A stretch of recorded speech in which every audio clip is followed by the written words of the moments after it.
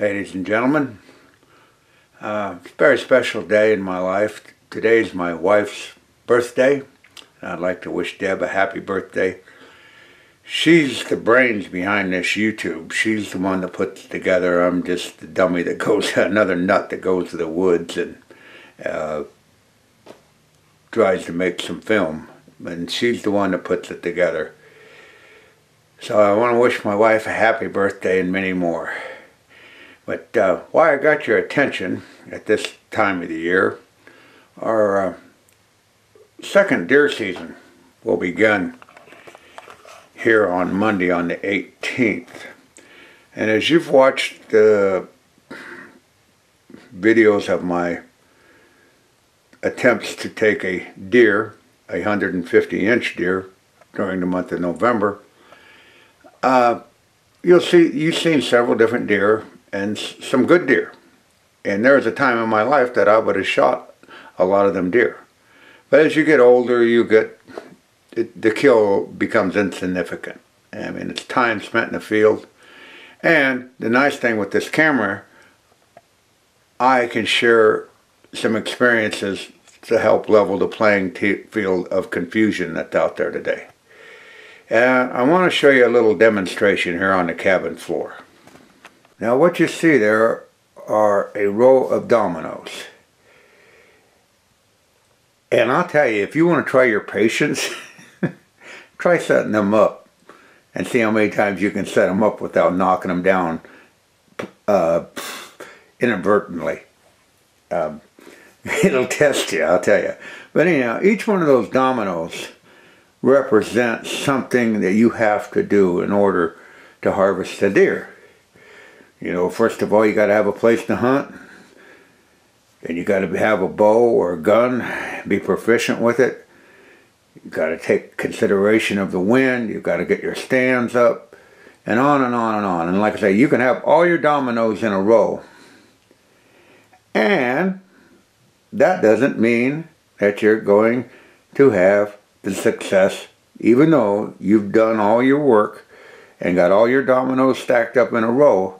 That doesn't mean that you're going to have the success that you think you should have. Now you've set all your plans and you've got a good mindset and you've went to the field and you've done everything you possibly can do. Now it's time for it to happen. And like I said, you've got to start out first having a place to hunt. You got to have your stands, the wind direction, on and on and on. And like I say, each one of those dominoes has to fall in place. Okay, now here is what we expect as we launch the dominoes.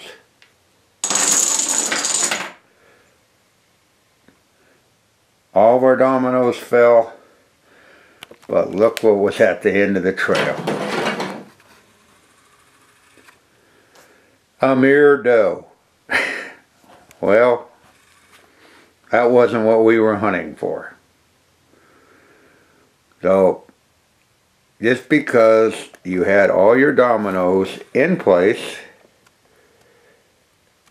and they all worked and you beat the doe, as you've seen many a time on my videos, I beat the deer, but it's not the deer that I'm hunting for. So that's a learning lesson. And now we're going to show what can happen in a different situation in the woods. Now you've started out, you did everything right, you've seen you had all your dominoes, all your things that are required to beat the deer, and a doe showed up. Well, you did everything right. And there's no guarantee that there's going to be a buck at the end of that trail every time you set up. Well, let's look at this scenario. Now, you think you got all your dominoes, you're in a hurry, you're under stress, you're getting bored. I don't know how you can get bored, but it does happen. And guess what? A buck of a lifetime shows up. That's the buck that you wanted. And you draw back your bow and you're ready to go, You missed. The wind changed. You made a noise, your stand creaked. You fell asleep. The list goes on and on and on, as these would indicate. And the buck lives for another day. That's real bow hunting, folks. Now, let's try one more. After several attempts of going to the field and doing the things in preparation over and over again, you're back in the field again. And let's see what happens with your dominoes if you've done everything right. Each one of these dominoes represent a step that has to be taken. Your accuracy, you've had to practice, you've had to keep the wind in your face, you had to clear your shooting leads. Each one of those dominoes has to be in place to be successful. So on our third and final time, if you're still in the woods, let's see what happens. Oh! There's what happened. The farmer showed up. He had the right to be in the field, and guess what? The big buck was on the way down the trail. And that's real bow hunting, folks. Like I said, I fooled you when I told you the third and final time, because that's what people think. See, that's one place I feel I have an advantage over a lot of hunters. Not my savvy in hunting, by any means. But it's my willingness to accept non-payment. I've worked in the construction field for 48 years. I've done numerous jobs, thousands of jobs. I met thousands of people. They all weren't happy when I left. I tried my best. But even so, you didn't have success. So I would just walk away. You don't owe me nothing. Lesson learned. It's only pieces of paper anyway. But so many people set themselves up for the third and final time.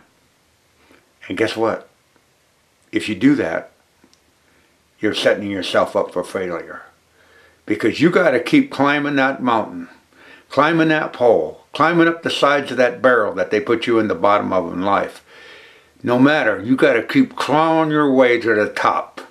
No matter how many times you get stepped on or pushed back down in life, or how many times the farmer goes by, the car shows up at the wrong time, the neighbor's dog runs down the trail, whatever. Don't set yourself up for the third or final time in life. It'll happen when it happens. Now let's set them up again.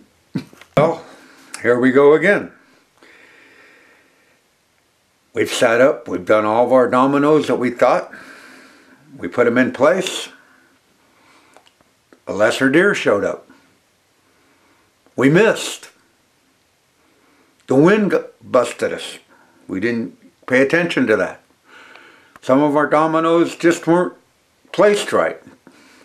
Sometimes we left some of them out. We did everything right, and something out of our control. Like I said, the farmer drove down to herd his cattle. The neighbor stopped in the middle of the road to glass the deer that you're ready to shoot. The list goes on and on. But you gotta suck it up. And like I said, let's go back and give it one more try again, because we gotta always keep giving it one more try. Now, we've hunted, and it was our discretion not to kill. So we can't be getting ourselves down in the dumpster, because after all, we could have killed that doe. And if we would have been practiced, and we would have set the stand up right, or set the right stand that night, we would have killed that buck. And the list of ifs and ands go on and on and on. But we're still in the field with high spirits, and we still got to keep our foundation of our dominoes in a row. So we're going to give it another hunt tonight. Bingo! We got him. We finally got him. That's what we were trying to get. And with all of our dominoes falling in line and sequence, we finally accomplished it. And ladies and gentlemen, I want to make things clear. There's not one damn celebrity out there that can do anything to tell you when a certain size buck is going to show up in front of your stand.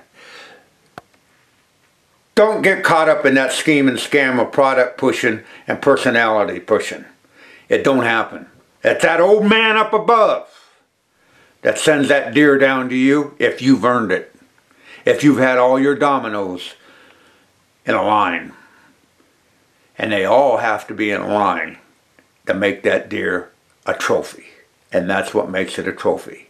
You did it in a fair chase manner, and you fought diversity from passing up deer to missing deer to things out of your control when the deer did show up, to finally you stayed the course and you were awarded your trophy. And there was no shortcuts to technology, gimmickry, or whatever. And whenever there is a person alive that can tell you what time of day that you're going to shoot a certain trophy buck at a certain size, get the hell away from them as fast as you can, because they're as phony as a $3 bill. Well, that was my little rant. But I want to tell you something on the funny side. I wished I would have filmed all the time them damn dominoes fell down before I got them in a row, because that was getting to be pretty frustrating. But anyhow, I hope you'll learn something from that and put that in your memory bank. The domino effect. It all has to come together. Don't give up. Well, Merry Christmas, Happy New Year, and like I said, stay the course and you'll get there sooner or later. And then when you get there, it will be a trophy.